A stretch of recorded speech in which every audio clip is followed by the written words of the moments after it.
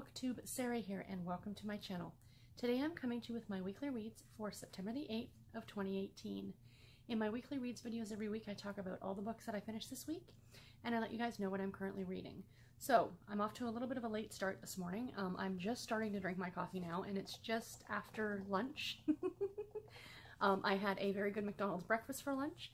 I had to get blood work done this morning, so like I said, I'm a little behind.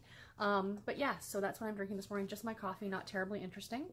But yeah, I wanted to sit down and get this recorded. So I finished 4 books this week. Very pleased with that. It's been a difficult week at work. Next week and the week after promise sadly to be the same. We're really busy, so not a lot of reading time, but I'm actually very pleased on what I got done, along with some knitting stuff that I have to show you guys at the end. So the first book that I finished this week was Cocoa Beach by Beatriz Williams. This is a historical fiction novel.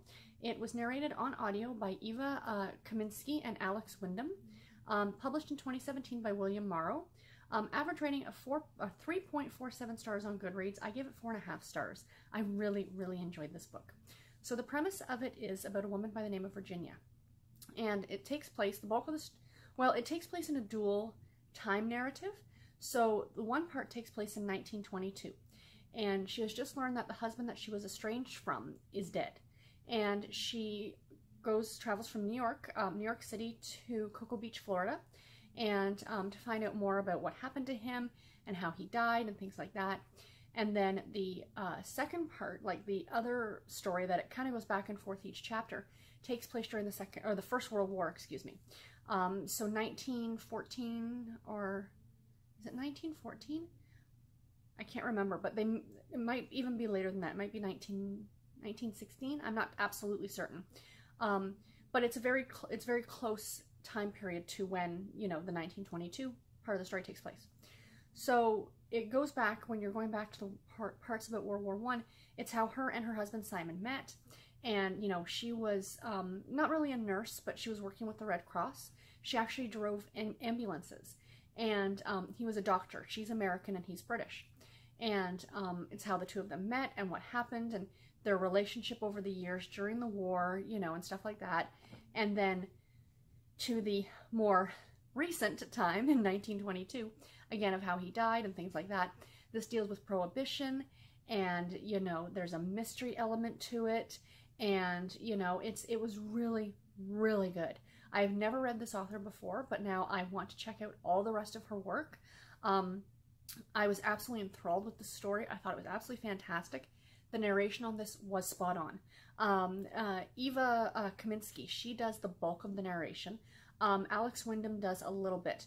He does the prologue, the epilogue, and a couple parts in between where they're letters from Simon to Virginia, and he narrates them. But she was seamlessly, I mean, it seems seamless. When 2 of the characters were having a conversation, like I said, Virginia is American, and, you know, a few of the other characters are British. So when her and another character are having a conversation with each other, she was seamlessly able to go between an American and a British accent. It was fantastic. And, you know, even within different, you know, like a male's voice to a female's voice, really good. I highly recommend it if you can get it on audio. I borrowed my copy from the library, so your library might have a copy on audio as well. But yeah, really great historical fiction novel. It was a time period that I don't normally read that much about, but I was thoroughly interested. And like I said, I cannot wait to read more by this author.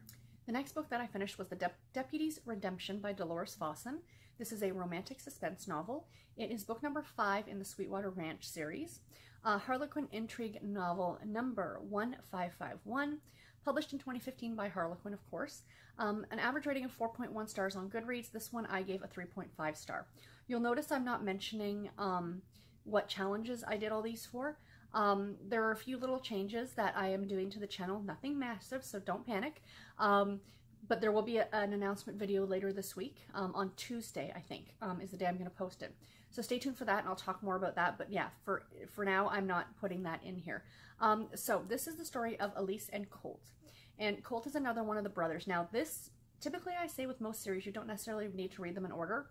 But I feel that these small little mini-series kind of within like the intrigue line and the desire line and stuff, these ones you might want to read them in order, because there is an overarching plot line that follows throughout all of the books, and that is that Colt's mother is on trial for murder, for murdering her lover, essentially.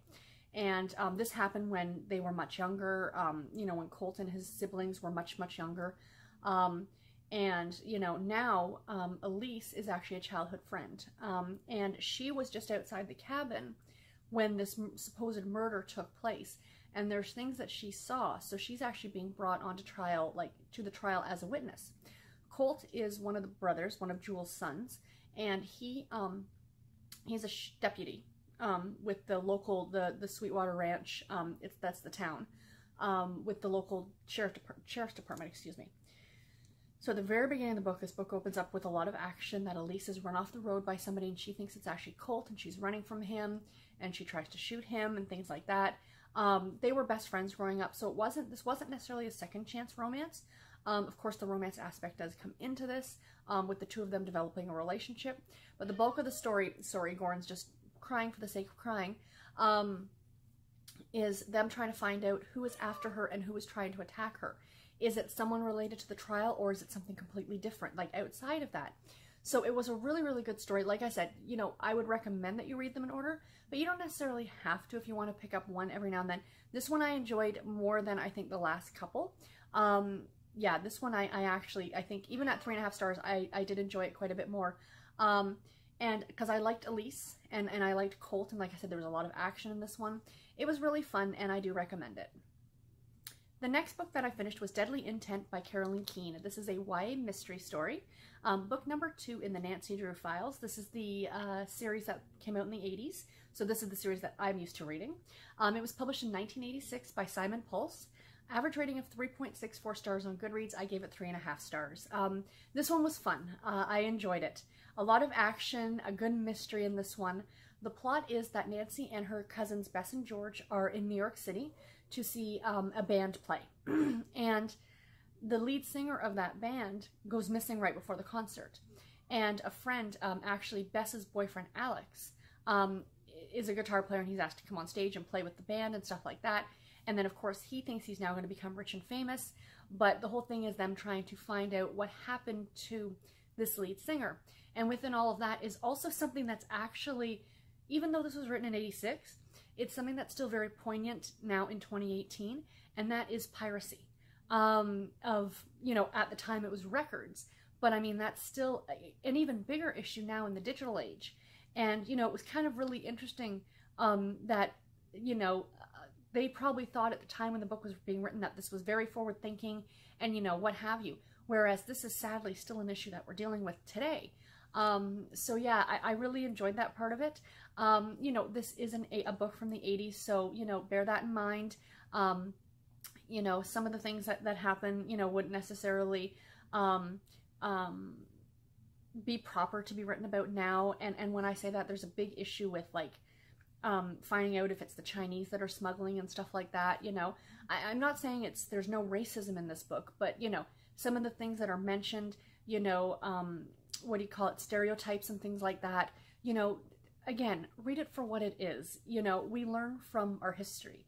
And these are still really fun books, and I'm really, really enjoying reading through these again. And the last book that I finished this week was Big Sky Country by Linda Lael Miller. This is a contemporary romance novel. It is book number 1 in the Parable Montana series. I read book number 3 back in August for Read Bliss for one of the videos that I did for them. This was narrated on audio by Jack Garrett, and he does a good enough job. Not my favorite narrator, but he works well for these stories.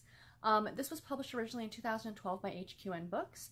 Average rating of 4.04 stars on Goodreads. I gave it 3.5 stars. I enjoyed this one. I didn't absolutely love it. In a way, there were a few things in this that I just found just a little, I'm not sure. It's actually funny because some of the plot lines, like one of the plot line things in this book actually mirrors the third book in a way. So this is the story of Jocelyn and Slade, and the two of them knew each other when they were younger. They kind of were opposite in social status in town. He had a single mom, and his father was actually one of the most wealthy men in the county, but he was born, as they would say in historical romance novels, on the wrong side of the bed sheets. So the beginning of the book, it opens up that the father, like everybody in town knew it was his dad because they were spitting images of each other. And he is now the local sheriff in town. And the father has died, and he has a legitimate son named Hutch. And the will is read, and it's leaving both Hutch and Slade each half of everything. So you've kind of got that plot line running through the book that, you know, Hutch is very upset about this because the two of them never did get along, even though they are brothers. But it was never really acknowledged. And like I said, Slade has a single mom, and then Jocelyn, her mother was also, I think, divorced and then remarried when Jocelyn was young. And she had the stepfather, and she, you know, lived in a big mansion and all these things. Well, it turns out that her stepfather had swindled half the town in some sort of what it sounds like a pyramid scheme of some kind. So Jocelyn has come back to town, like she left because, you know, of the embarrassment of what happened. And, you know, her stepfather went off to jail and things. And she's now back to try and make amends.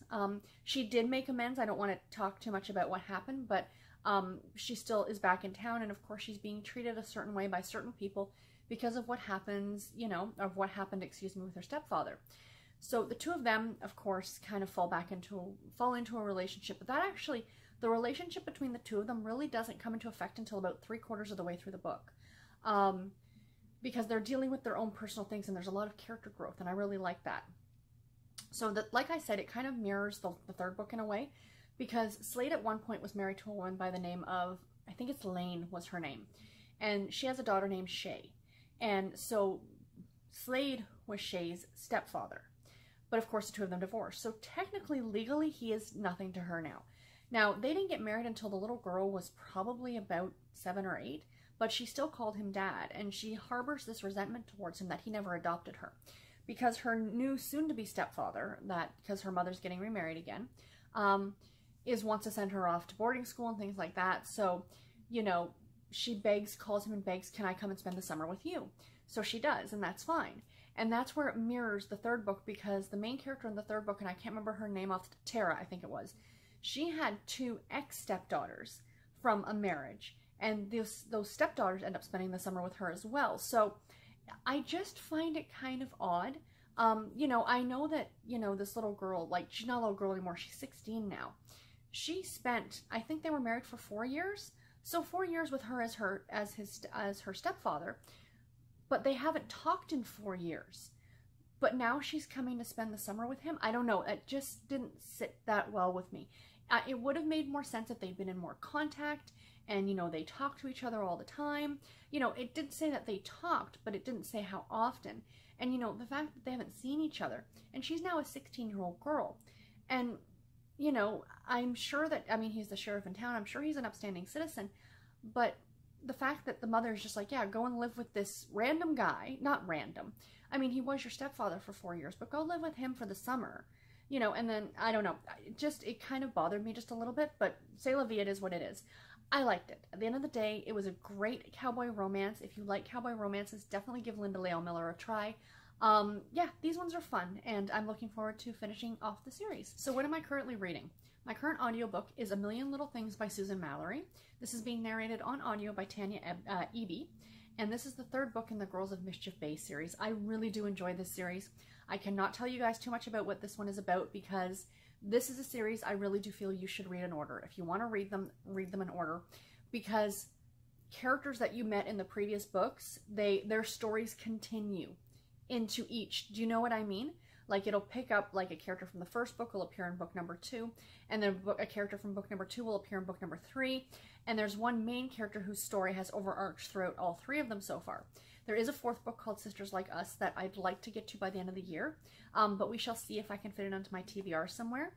But it's really enjoyable. These are great. This is more of a women's fiction novel, where it's the story about friendship and family and stuff like that. Yes, there is romance in it, but it's not the main plot of the story. But absolutely, I mean, Susan Mallery is an author you cannot go wrong with, and I'm thoroughly, thoroughly enjoying this one. My current ebook is Do or Die Cowboy by June Faver. This is book number 1 in the Dark Horse Cowboy series. This is one I'm reading. It's a NetGalley book. It's okay. I'm almost finished it.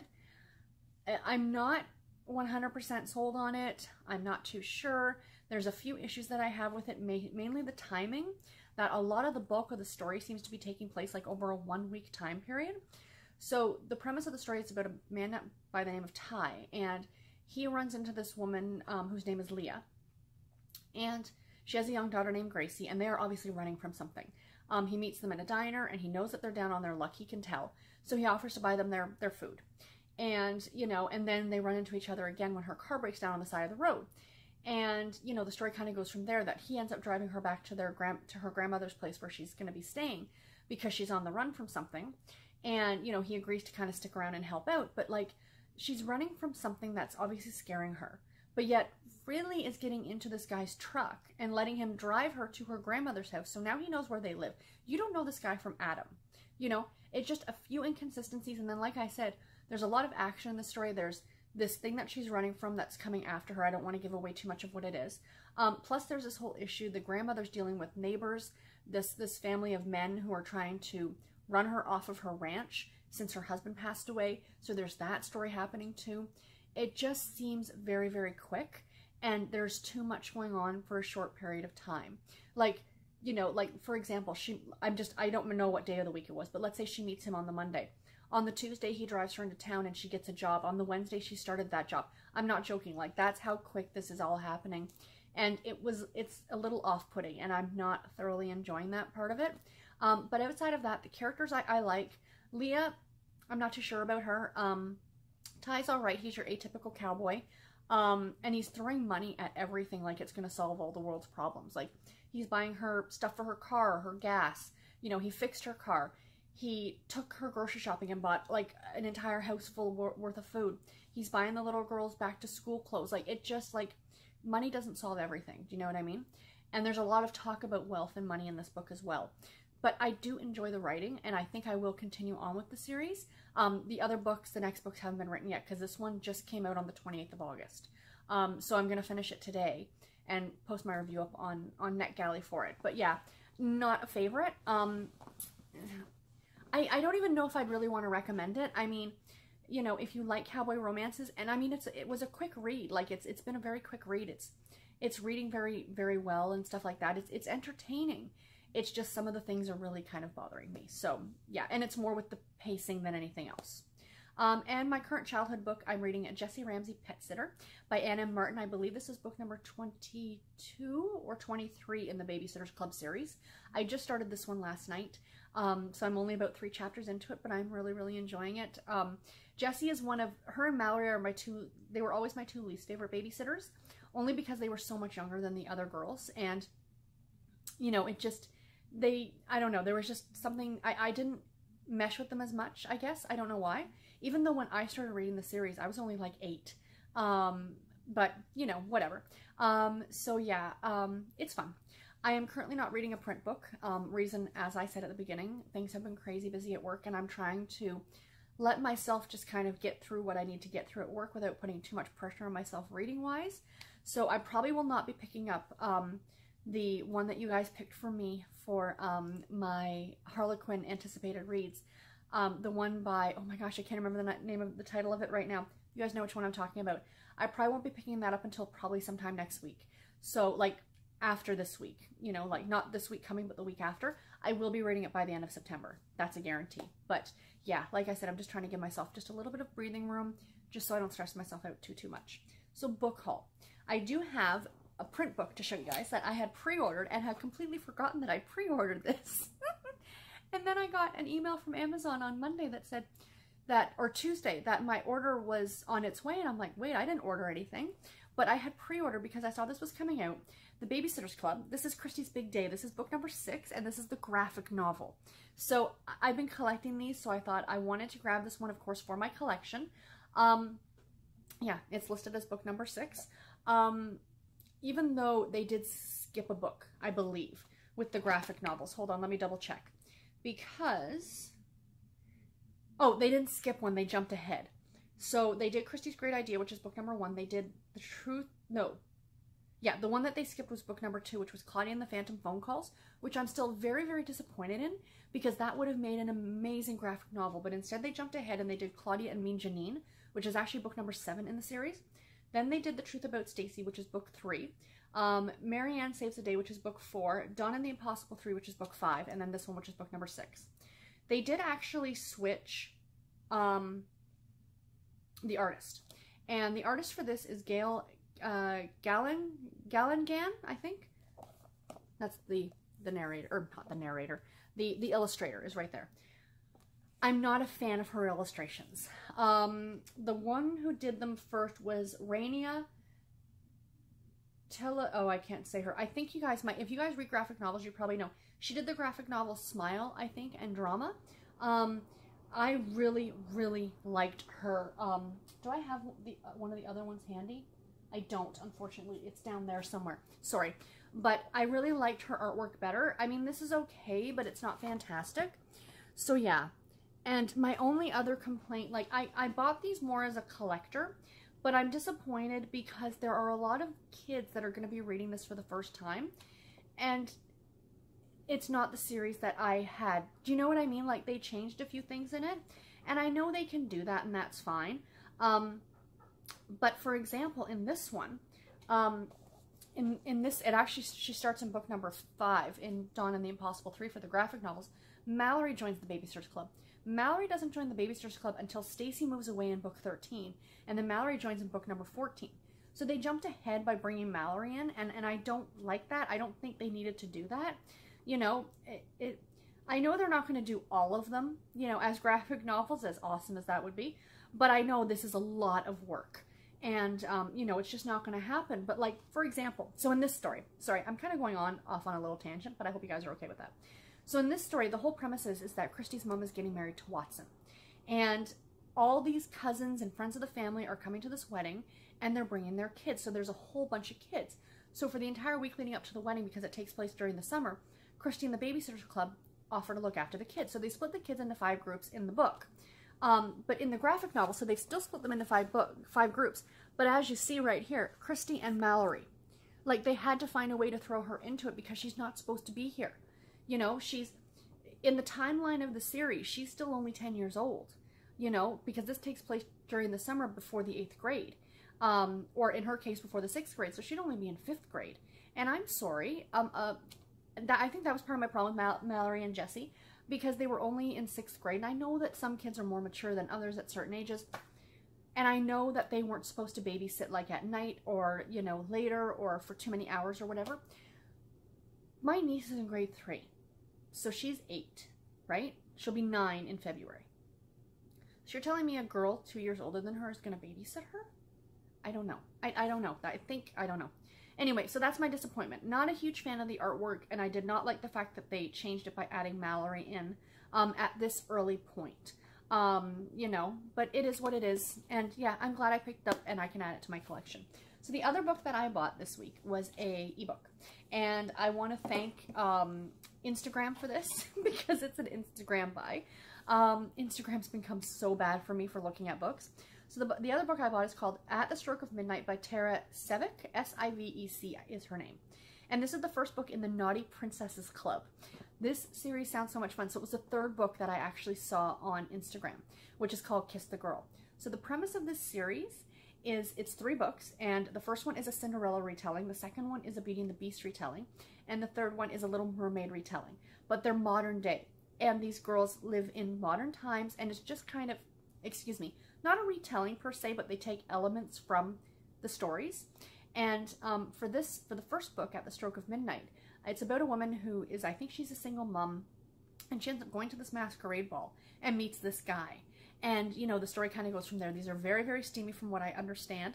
But the first book was on, I don't know if it was on sale, but it was only $2.99 for the Kindle. So I decided to go ahead and pick it up. And I think I'm going to go ahead and pick up the next 2 books as well because I'd really like to have them. I think it'll be a really fun read through.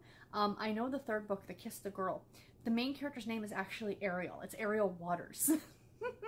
And the guy's name is Eric, which is the name of the prince in A Little Mermaid. The Little Mermaid, by the way, is my favorite Disney movie. She's my favorite Disney princess. My favorite Disney movie is actually Alice in Wonderland, but for all the princess movies, Ariel has always been my favorite. So yeah, so I was really, really thrilled to be able to pick that up. So let me show you guys what I've been knitting this week. So I did not get a lot of work done on my sweater because I was working on something else, which I'll show you in a minute. You kind of got a little sneak of it when I was putting that Babysitter's Club book away, but let me show you. So I am working still on the sleeve. There's where I was the last Saturday, and that's how much I've gotten done. It's about 10 inches, and I have to go to 14 inches on the sleeve, and then I add in the second color, because the sleeves are going to be super long. The sleeves are actually going to go to here, and they're going to have a thumb hole in them, so that's going to be a lot of fun. But the bottom part is going to be a different color than the rest of the sweater, which is going to look awesome. So yeah, so I'm really, really pleased with it. It's knitting up really, really great. I actually had to rip it back because I was knitting away on it, and I got to about here, and I realized that my stitch count was way off because you've got to do decreases on the sleeve because your arm is not the same width around from here to here. So you do, you know, decreases as you go down to make it fit. And I've actually tried this on and the arm fits perfectly, so I'm really happy about that. But I realized that my stitch count was off, so I ended up just ripping it back and starting again. So I would have actually been a lot further, but yeah, I wanted to fix it because you're doing 2 sleeves, I didn't want to fudge it. Sometimes with a pattern, if I'm a little off, I'll just go ahead and fudge it. But because your sleeves should match, I didn't want them to look wonky to each other. So that's why I just figured it's just easier for me to rip it back. So yeah, so I'm still really enjoying this. The pattern is called Seclude, and it's by Alicia Plummer. Her patterns are actually, all of her independently published patterns, including this one, are on sale this weekend. I will leave the information in the description box below. So if you're on Ravelry, you can buy her patterns on Ravelry. They're all 30% off. So I ended up actually buying 3 more sweater patterns. She released a new one too called Black Currant that has got, it's a turtleneck. It looks so pretty. So whenever she has a sale, I tend to buy more sweater patterns, even though I don't knit them very quickly. But it's nice to have the pattern for eventually when I do want to go ahead and knit them. And especially if I can get them on sale. Like, that's the best, right? So that is that. And I did, oops, see, sometimes zippers, your yarn gets caught. I did finish something this week with my knitting. I finished a pair of socks, you guys. I'm super, super happy. These are the Couch and Cracker socks, and they were designed by Julia of the Happy Knitting podcast. She actually gifted me the pattern when she released it because she's so super sweet. So there's where I was last week, where my little stitch marker is, and that's what I finished.